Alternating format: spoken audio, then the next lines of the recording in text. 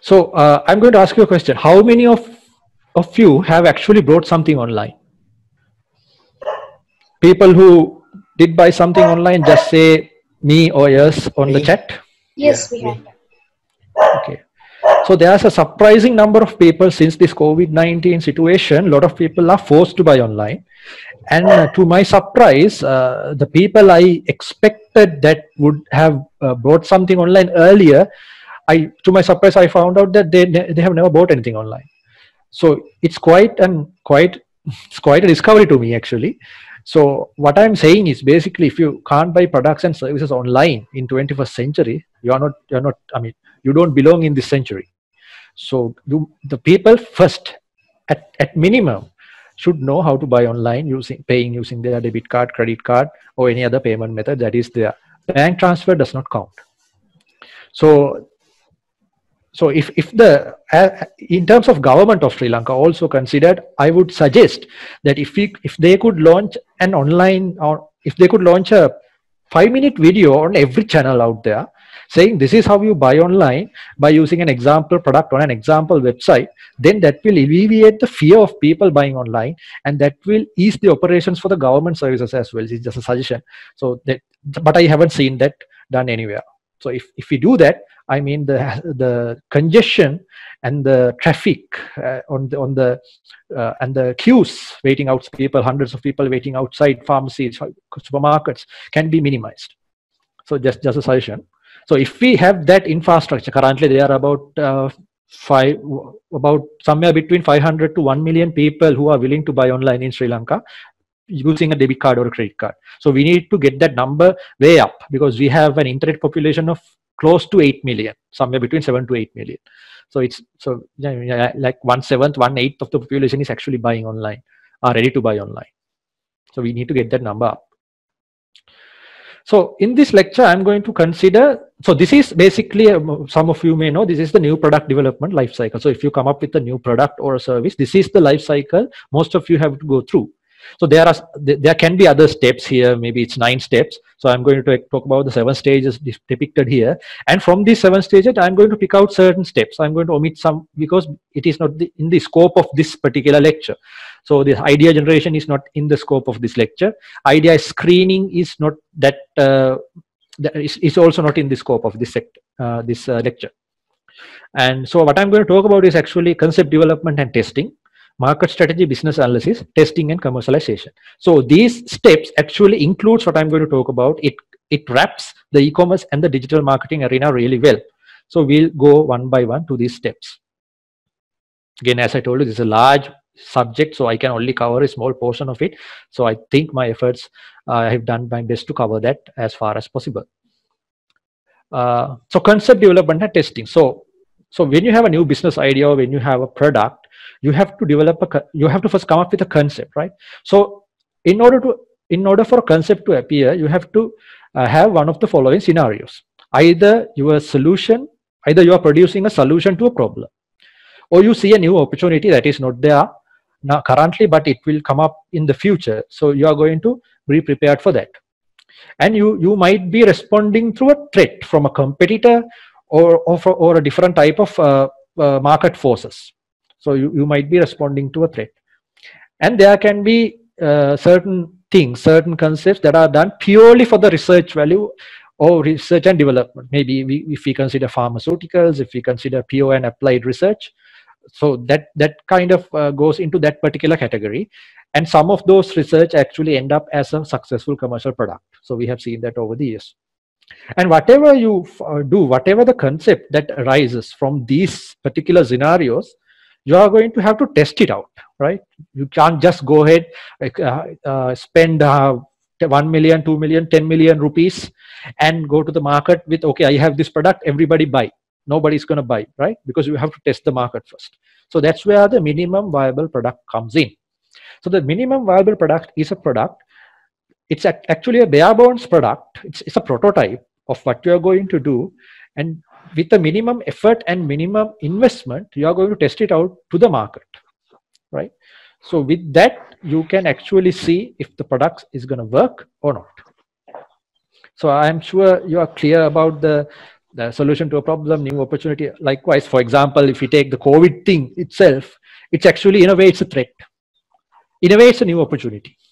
In a way, we are providing solutions to a problem. We have seen ventilators built in Sri Lanka that never before seen. We have seen good quality ICU beds built in Sri Lanka as a solution to a problem.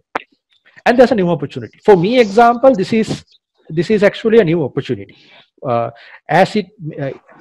As much as it is a very saddening situation for the rest of the world, there are new opportunities for companies. The best example here, I'm going to give you 10 seconds. What is the company that has that has grown more than 1000% in this particular period? We all know the company. Just put it into the chat box if you can. Exactly. So the very platform that we are using to do this webinar is that company, Zoom. So that's a new opportunity. I mean, they were in the market, right? Everybody was in the market. So they had the opportunity to scale as the requirement grows. And the software is quite simple compared to the other solutions. And given that, and also they were then targeted by hackers and attackers. So there are a lot of problems like that also. But generally speaking, they have found this particular scenario as a new opportunity and they have thrived. The founder has become a billionaire.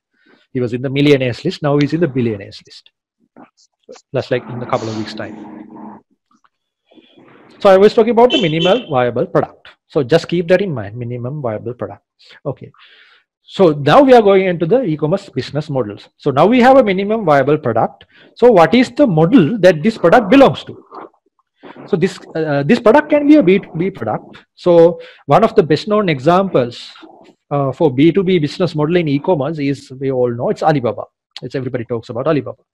A company like Alibaba, for example, is providing services to another business, another trading partner to sell their products. So likewise, we can also take banking systems, insurance systems, where two companies can join their data as well as employee data, maybe financial data, and then they do a business transaction on top of that data that can be done, that can be considered not just data like physical products, even that can be considered as a B2B transaction, B2B business. And there's B2C, which is the most common, right? So if you go to an e-commerce website in Sri Lanka, we go to a supermarket website or whatever, that kind of product retail market website, we go buy a product, we get it delivered to the home. So that is B2C, we all know that. So what is C2C? Give me a good example on the chat where you understand a business as a C2C business. Can anyone think of a business where it's C2C?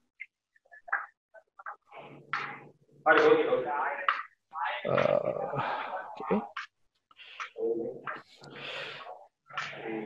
Uber. Okay. Uber is kind of, oh yeah, we can call Uber a C2C business because the Uber company takes a commission, but the actual service is provided by the consumer to the consumer.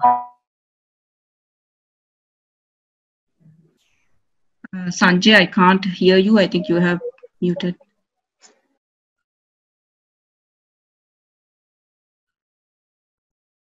Okay, sorry, where did I go muted? Sure. In the B2C or C2C? C2C, I guess. Okay, C2C. So yes, Uber can be considered as C2C because the service is provided by a consumer to a consumer, and the Uber company takes a commission out of it. So likewise, eBay auctioning is a good example of C2C. And dropshipping in certain instances can be C2C. Now there are things like C2B. So consumer to business. Consumer actually sells products and services to a business. Give me a good example on that. Can anybody think of an example for C2B?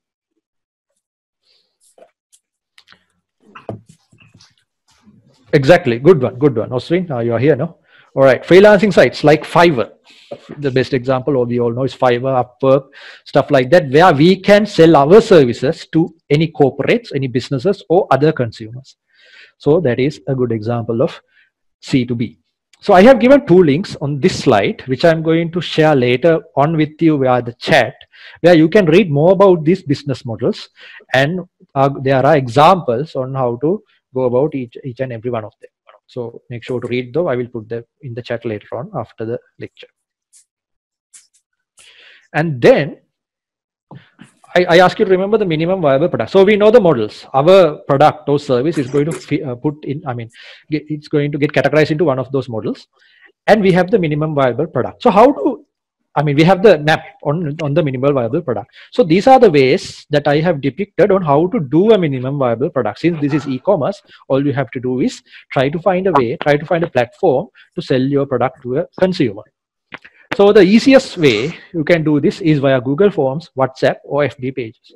So we have seen a lot of pages putting up FB pages, and then they advertise their product, get the inquiry through the inbox, do an offline transaction, and deliver the product. And we have seen that on WhatsApp as well. In China also, this is very much automated through WeChat, where they have the automated money transferring option inside the chat itself. So it's a complete e-commerce transaction inside the app itself. But here in Sri Lanka, we have to do the offline payments until now. So Google Forms is another way of collecting customer data and then approaching them one by one later on. And then we can use free trial software to test out our idea. So in terms of e-learning, which I am into, I used Zoom as well as some other few softwares a couple of years ago as a free trial to test out my online learning skills. So that is an example of using free trial software. Also, there are a lot of free trial software for different purposes. You can even, there are software for creating graphics, creating videos. If you are a videographer, you can use free trial software and then test out your abilities and use a paid software to go to market. Likewise, you can do a lot of things. And also there are software where it is allowed to track your inventory. Like there are even ERP softwares that you can track your inventory, sell products, and after a month or so you have to pay and buy the software. Like that, there are a lot of free stuff. So you can test out your MVP there. And also,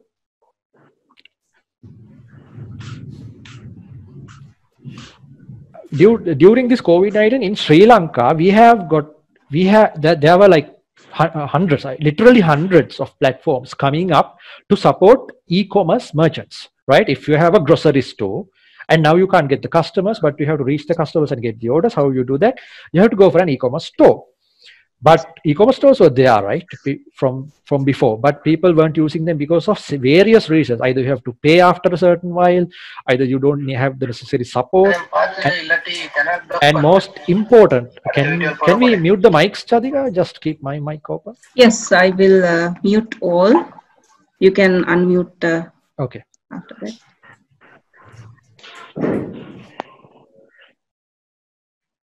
Yes, Sanjay, you can unmute. Okay, cool. You can hear me now, right? Yes. Okay.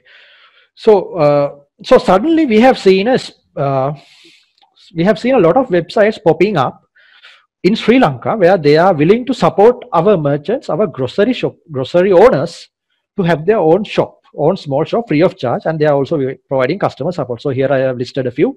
One is Shop Here, one is VShop, one is Order Online, and there are many others, right? So you have seen hundreds of ads going on Facebook.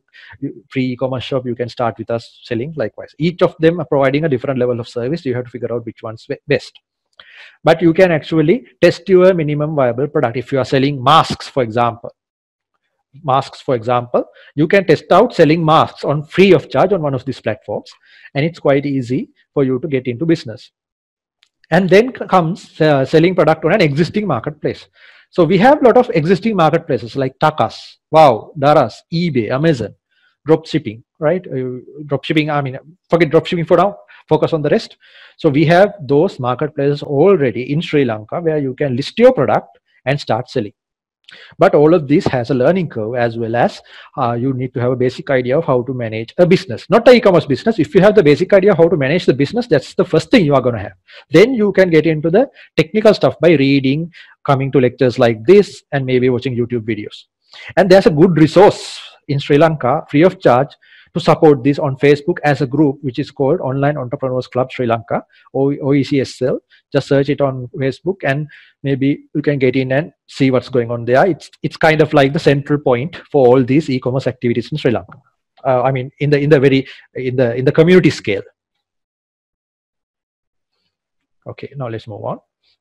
So when you have the minimum viable product and you cannot use any of these solutions, and you have a little bit of a technical knowledge and a team with you, you are welcome to go for an open source platform. So when you go for an open source platform, the downside is that obviously you need to know the technical skills and you need to understand the supply chain, the e-commerce supply chain, from the supplier to the consumer and the after sales.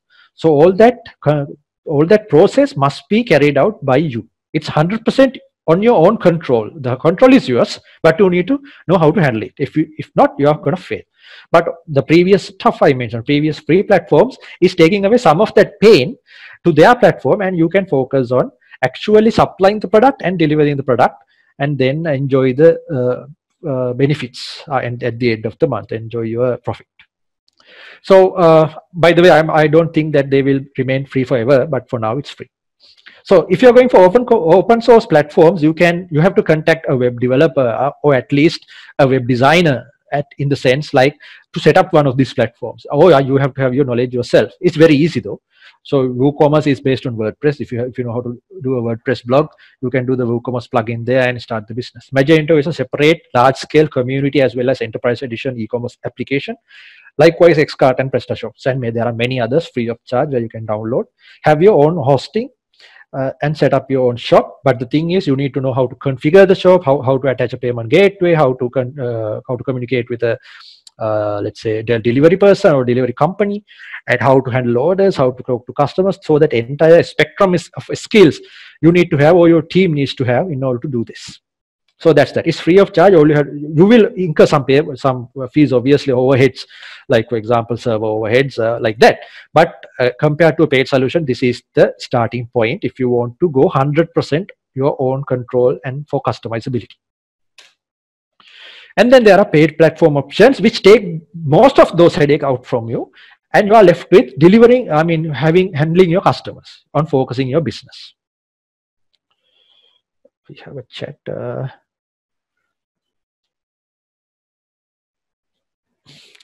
Is WooCommerce secure? Okay.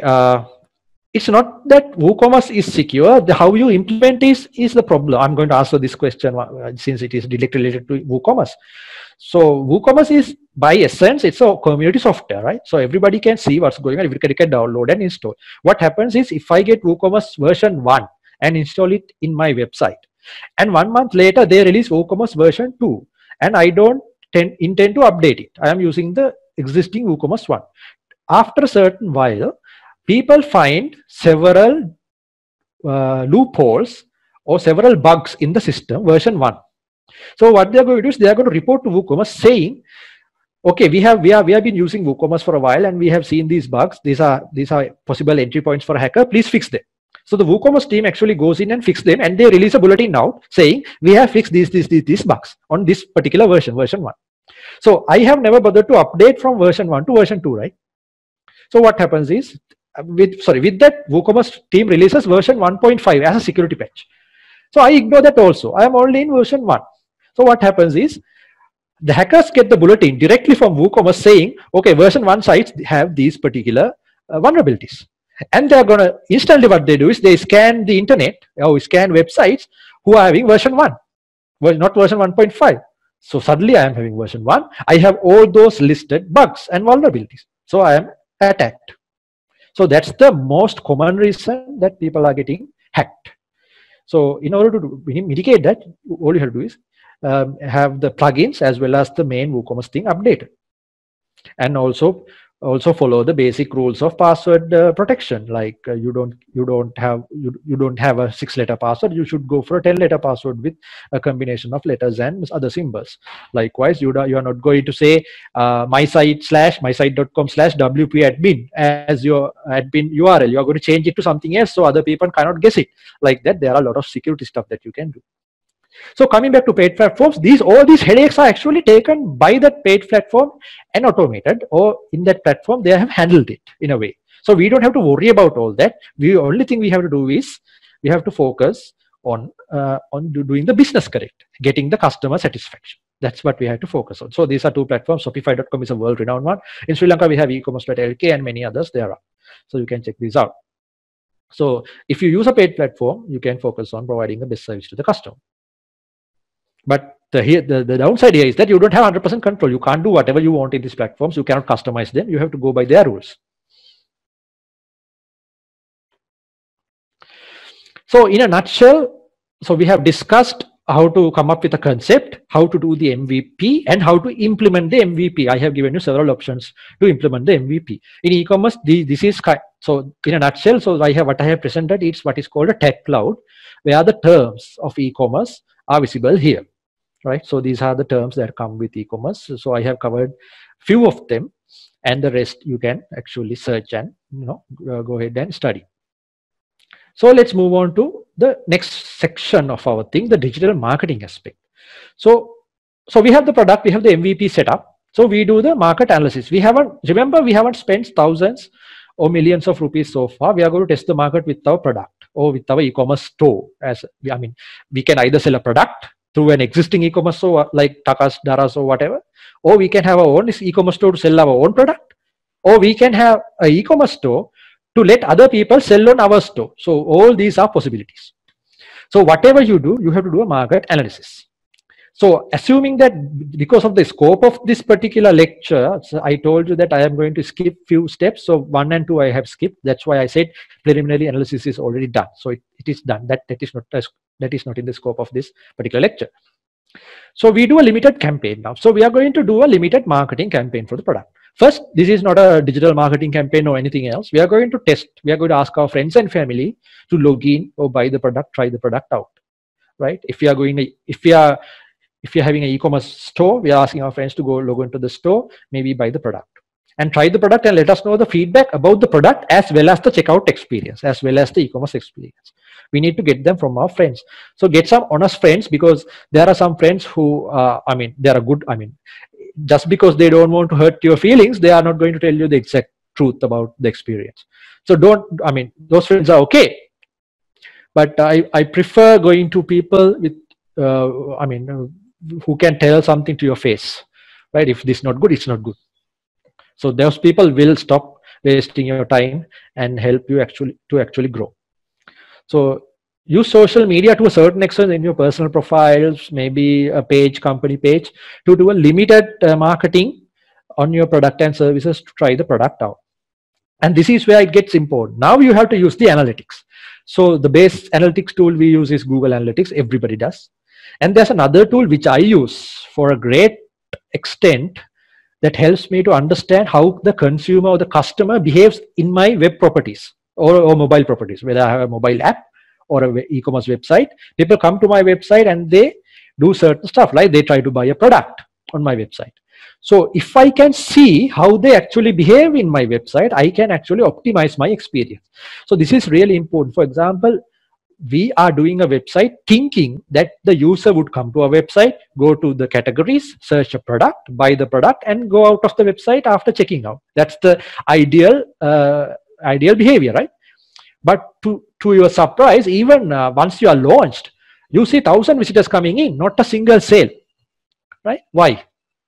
So in order to find that out, you have to use the analytics. You can either use Google Analytics to see which pages the people are leaving the site on. Like, for example, they land on home page, they go to a certain page. After that, you don't see any traffic. That means that page has a problem. So you can identify that page from Google Analytics. And exactly what is happening on that page, that you can actually view real time or near real time through a software, through a service like Mouseflow.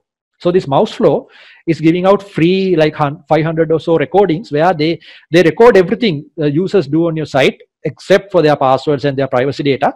They record everything you do on their sites and they give you the recording so you can see what they have done. So recently I made a really interesting discovery where I have this eLearning.lk, which is a learning management system where I sell online courses. So what happens is so when I boosted a campaign, which is for a language course, Hindi language course, and I boosted a campaign for a few days, and I see only few people bought, and it's not as much as expected. Sales weren't as much as I expected. So I installed Mouseflow and tried to figure out what they were actually doing in the course page. To my surprise, it's not actually surprise. Surprise is coming after this one. I already knew that the 90% of the users are mobile based, right? If I push an ad on Facebook, don't think it will land on people's laptops. No, 90% of them will come from the mobile. So your mobile experience has to be near perfect. So I see people logging in from their mobile, logging into my application, that is also fine. Going to the course page, they try to buy, but the problem is before they buy, they have to buy, they can check out free lessons, right? I have given, there are about 30 lessons in the course. I have given 3 lessons free. So these free lessons they can watch, right? Free of charge, they can watch. What happens is when they try to watch, when they try to click the, when they try to touch that link, the lesson is actually opened. Yes, it's working, it's actually opened, but it is opened at the bottom of the page. So since he is viewing it in mobile, he have to scroll down to see that particular opened lesson. But nobody is getting the idea on the mobile that you have to scroll down, because it doesn't show a scroll bar, right? So you are touching and nothing gets open, they leave the page. So I saw that from mouse flow. What I did was I took the same open lesson and put it on top of the listings, on top of the lesson listings. So when you touch the lesson, the video player comes up on top now, as compared to previous, which is it was below. So now people can actually watch the sample lesson, and then they would go on to buy. So I did that and did a boost, and it was working, right? Like 10-15 people bought. So that's what I mean by testing out, using analytics to test out. And also this can be applied to another level, where if you are not confident about your mobile experience, you can just target your advertising on Facebook even to people who use desktops, right? So even though if you just generally push it out to 100 people, 90% will watch on mobile. But if you just target desktops only, whatever advertising you do will land on desktops only or laptops only. So they will be so you are kind of feeling comfortable because you know how to control that experience. Or the other vice versa, if you want to ignore desktop and just target mobile, that also you can do on these social media platforms when it comes to advertising management. So that's the next step. So I'm basically asking you to do a simple test with your friends and family, see what they do on your site, and then improve. And then identify the ideal customer. So your business can have several different customers. For me, in my experience, since I'm doing a learning product, my ideal customer, if I am selling courses to age from grade 1 to grade 7, 8, up to even up to 10. Okay, let's say grade 1 to grade 10. All these courses, my ideal customer is not the student, it's the parents. So so let's take a parent for example. So if we say, what would be the age range of a parent where they have a kid that is going to school in grade 1 to grade 10? So I would say a grade 10 student is 15 years old. So let's say the median marrying age of a Sri Lankan family is 27, for example, and maybe 25. So let's say that. So 25 plus 15 is 40. So leave it or take it, I will have another 5 years. So generally, I should target somewhere between 25 to 45. That's my parents. Those are my parents. And on Facebook, you can also do a filtering where if you have a child, you can target that also. So that is my customer base. So I have identified to a certain extent who my customers are in general terms, and then I push it out.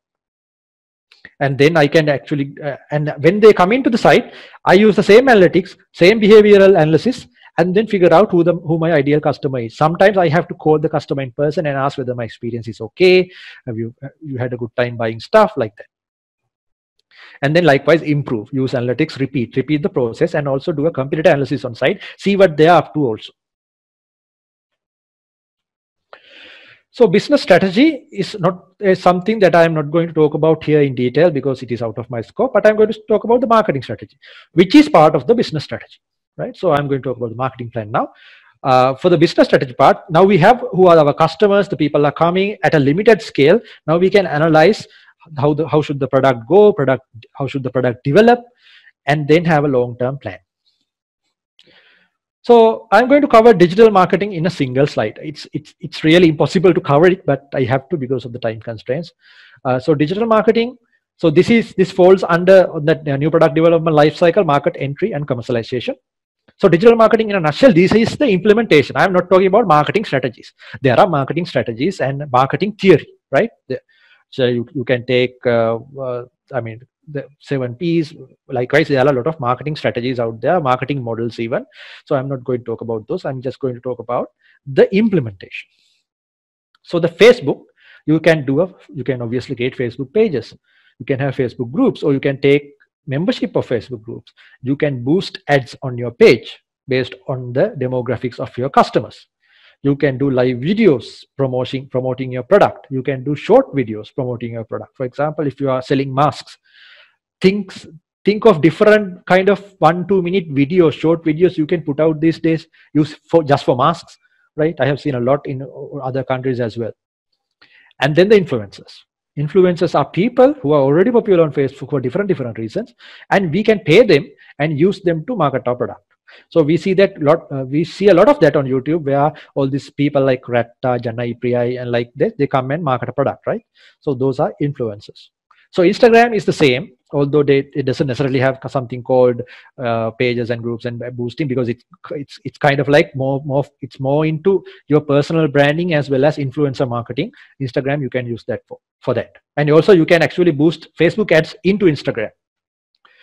And then comes YouTube, where you can have YouTube channel, and where you can do periodic videos, maybe use an YouTube or Instagram or Facebook influencer to get traffic into your YouTube channel, and then get users subscribed to your channel. So if you are selling a cooking product, or if you are selling something like that, you can actually start a cooking channel, right? So if you are selling vegetables, or if you are selling a certain type of meat, you can have a cooking channel where the product used is always your product, and you are going to teach people free on how to use different recipes, so they subscribe and learn.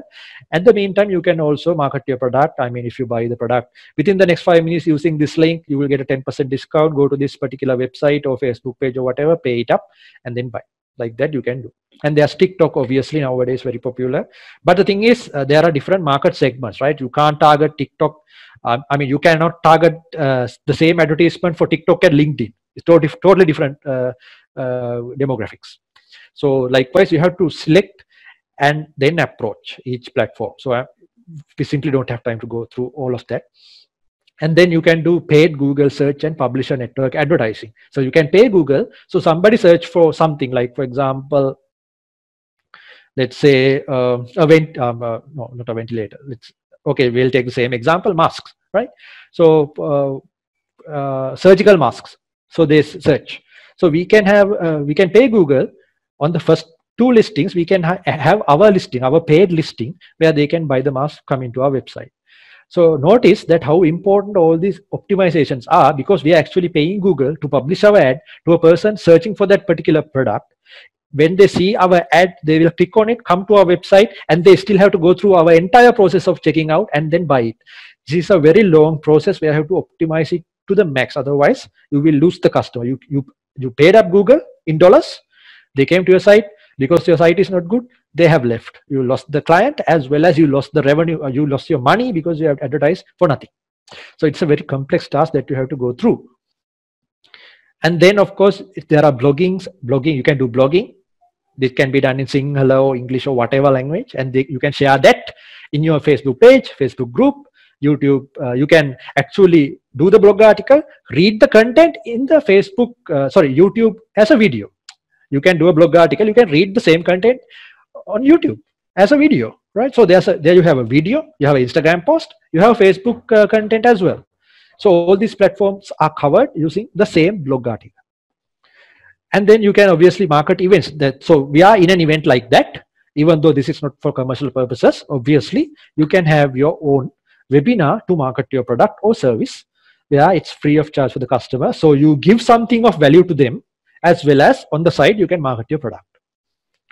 And there are things called podcasts, you can check them out. And then comes SEO. So SEO and LinkedIn, I put it on the same line for a reason, because if you have a proper LinkedIn profile, then most of your SEO is basically done.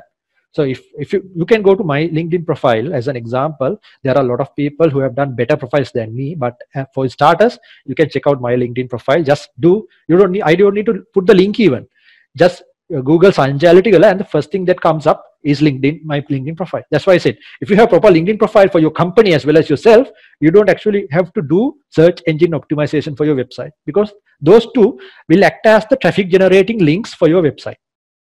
But there's a separate thing called search engine optimization, where obviously you have to improve or optimize your website, hire a professional maybe, and then check against certain tools whether your site is up to date and according to Google guidelines, whether you are up there or not. If you are not, you have to update it accordingly using the SEO guidelines provided by Google and many other companies. So that all these can be done online with free checks, and maybe you can hire a expert for just a day or two and then get a report done. And then there's something new called performance marketing, which is a deep subject. So all these things that I have talked about are coming to the performance marketing paradigm. It's already here. So the next few years we won't be talking about these as separate like this. We may talk about is under a one umbrella term called performance marketing. So now we have the business, we have the marketing channel going on. We have coming, people are coming, they try to buy. Maybe you have to have a customer service department, which is what I am experiencing these days, because my e-learning product has taken off, and a lot of students and a lot of teachers are actually using it to teach their online classrooms. So what happens is, now I am setting up my customer service department so they can handle the inquiries. Roughly, we are getting about 1,000 calls a day. So I am also getting about 300 to 400 WhatsApp requests, WhatsApp messages, which I have to fulfill. Amidst all of that, I am here teaching you guys. So that is there. So customer service is the main thing. Whatever the product you have, doesn't matter how good technically it is. If you don't have the customer service, you are done. And your team and its composition. So your team is really important. Your team needs to have administrators, programmers, marketeers, salespeople, right? HR people. I mean, these are actually roles, not people. Sorry, these are actually roles. One person can act several roles. So your team needs to have that composition. If you are a single person job, then you have to outsource most of these to people that you can also find online, do a couple of searches. And then relationship with the supplier. So if you are drop shipping, basically you need to have a really good relationship with your suppliers. So drop shipping is basically you are charging the customer, you advertise a product which is not yours. You are not keeping inventory. You are not keeping it in your warehouse. No, you are just advertising someone else's product. You get the money from the client. You keep a margin and pay the supplier. Supplier needs to make sure that it gets delivered on time under your branding. Or maybe it's not branded at all. Or you can white label it to your branding. So that's the basic explanation of dropshipping, which is used by a lot of Sri Lankans now, and they are having a lot of success with it. So you have to have good relationship, not just with your suppliers, customers, your team, your employees, and you also have to have financial discipline, right? So especially in these times where the future is uncertain. So if you have good financial discipline, you will know to use your financials sparingly, so you can sustain it for a long time to come. And obviously use common sense, right? You have to use common sense. If you don't have the common sense, I mean, you can't live your life, let alone conduct a business. So I think I have covered, all right, 45 minutes, I have covered the entire thing. So we have 15 minutes for questions. So I hope I did justice to your request, Chadika. Yes, of course. So if anybody is having questions, I'm here to answer. So I'm watching the chat. I think, yes, chat box, there I saw some questions. So if I miss the questions, just put it again.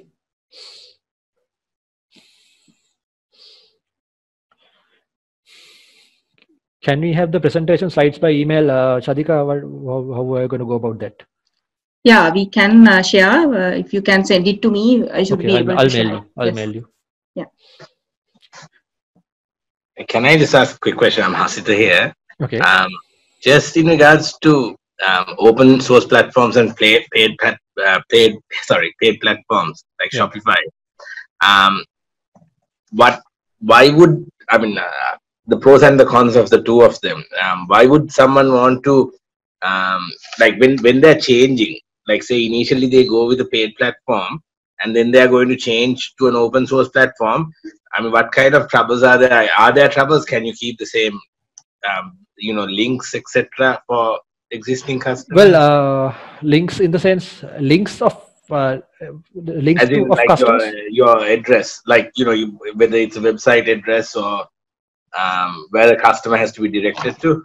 Okay, Shopify paid version allows you to have your own domain where you can, when you switch, you can use the same domain since it is yours, obviously, to have your own website. So the link won't change. But the thing is, Shopify URLs, then you have to rewrite it, some of them. There's a technique called URL rewriting in SEO we talk about. But generally, it's not a problem of switching, but the problem arises when the experience is different, right? The Shopify experience is a certain fixed experience, standardized experience now, right? Everybody uses Shopify now, they know how to use Shopify. But I mean, that kind of templates people are familiar with. But if your site is a bit complex than that, then you will start losing sales. So you have to have the experience matched, usability matched. And the payment gateways, of course, when you break away from Shopify and maybe go select a Sri Lankan payment gateway, and if you had a lot of foreign customers, those people will obviously not pay for the Sri Lankan gateway because they don't trust the Sri Lankan gateway. Right. Thanks a lot. Okay. What is the tool we can see customers experience? That is called mouse flow. Mouse flow. So I'm going to put mouse flow. It's on the chat. I'm going to put that. So there's a website, you can have a free trial there. And also, I'm going to put those two links. This is one where you can read more about e-commerce business models.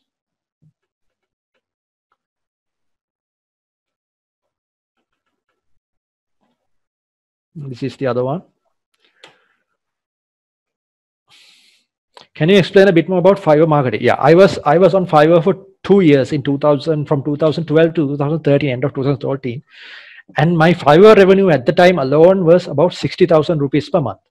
I did it as part-time. So when I got married, actually, most of my expenses were covered from my Fiverr revenue. But Fiverr since then had changed a lot. So now I see there are thousands of sellers for the same service, same gig. There are thousands of sellers. So it's really hard for a newcomer to start earning money through Fiverr just by listing on Fiverr. So what you have to do is, you have to have your own audience built somehow using other social media tools, maybe writing articles. For example, the 2 articles I just shared with you are written by normal people like you, right? So I can go to medium.com tomorrow, have my own profile and write an article. About what? About e-commerce in general or digital marketing in general.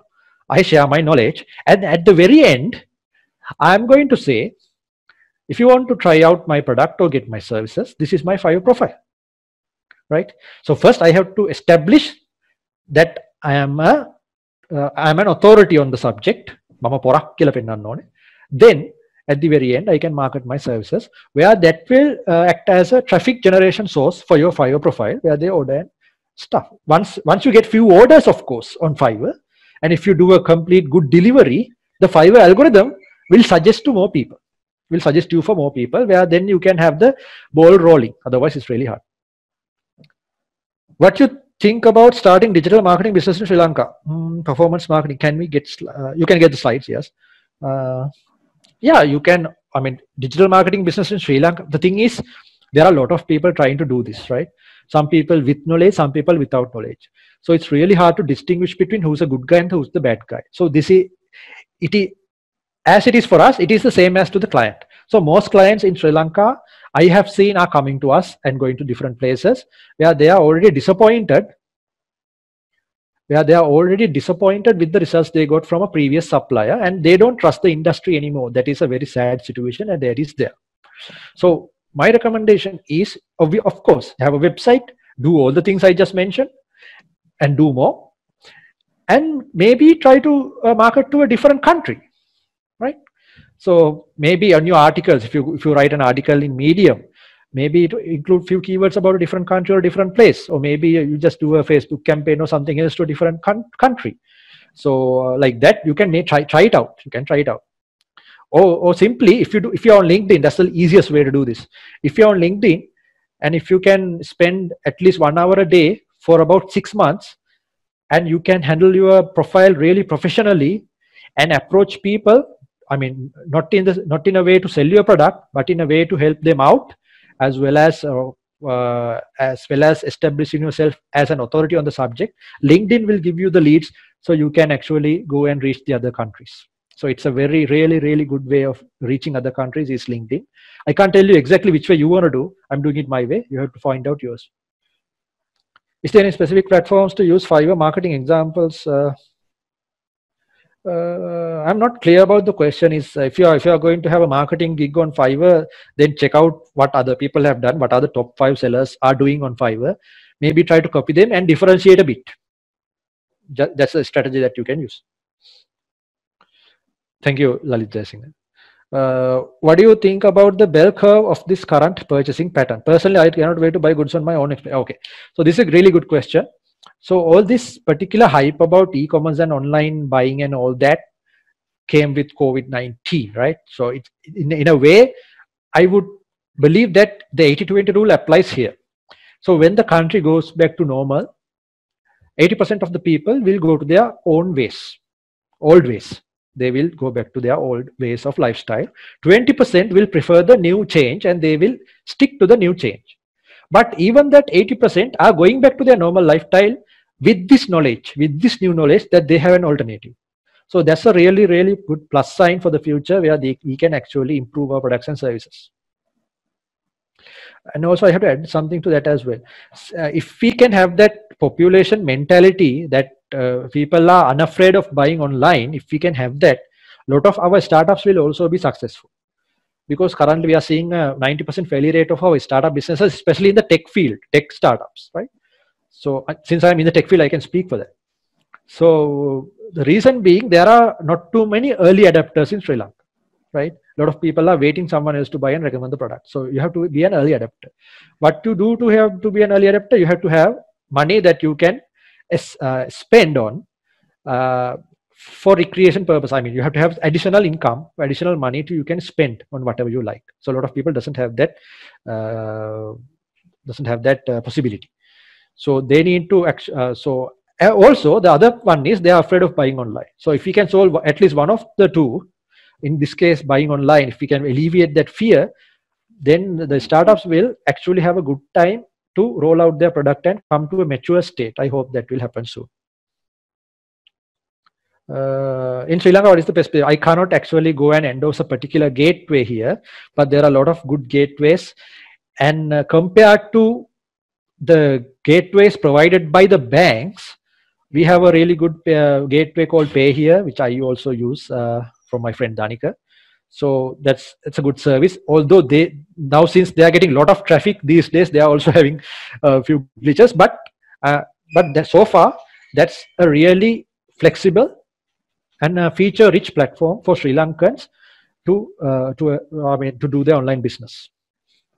And there are a lot of other stuff, like there are things like FreeMe, Genie, iPay, UPay, JustPay, like that. There are a lot of stuff, Direct Pay, so you can use. What are the upcoming marketing ideas with this current situation? It's really hard to answer that question in a time like this. We are having only a few minutes to go. But generally, so basically, people will actually move on to more online kind of marketing stuff. So that's actually going to be the trend for the next few months at least. Also, I also noticed few people are scared to share their card details. I personally experience my customers. How can we educate them? Do a video. That's the best way to educate them. Do a video where you do a screencast like this and showing each step of the way. How can they pay using a credit card or a debit card, and what they should not do, and what are the information that you keep with yourself. So as a seller, you don't actually keep their credit card. Nothing is kept right with you. It's actually on the bank's end, and everything is secured by the SSL right nowadays. So educate about all that, and then most of those customers will actually not fall into victim of that fear, and they will actually start buying. This is my personal experience. I've been trying it all last week. Did a video on them, screencast on how to actually pay online, sent it to them, and they're okay. What is the name again of the gateway? We have few gateways. So Pay Here is what I mentioned. Please repeat the recommend. Okay. Can you give some instruction how to? Okay. So Chadika, there's a problem called. Can you give some instruction on how to headed to start a startup? So that's a separate series of lectures, not just one. Right. Okay. What is the easiest online paying option way to client in our website? So if you are selling to foreign clients, PayPal. But the thing is, PayPal doesn't allow you to get money directly into Sri Lanka. So you have to have a address in another country, or registered business in another country. And there are online services that provides that also. So you have to pay a small amount to get an address on Singapore and US or some other country where it's legitimate, where you can have a PayPal address where you can get the money to a bank account abroad and then to Sri Lanka. Please, can we get the slide? Well summarized lecture. Thank you. Okay, that's what I can see. The questions. Anything else? I think we can finish it off now, Sadhika. I think there's a questions. If there is any further questions, we can wait. We have a few minutes more. Yeah, they can even email, and we can spend even few minutes.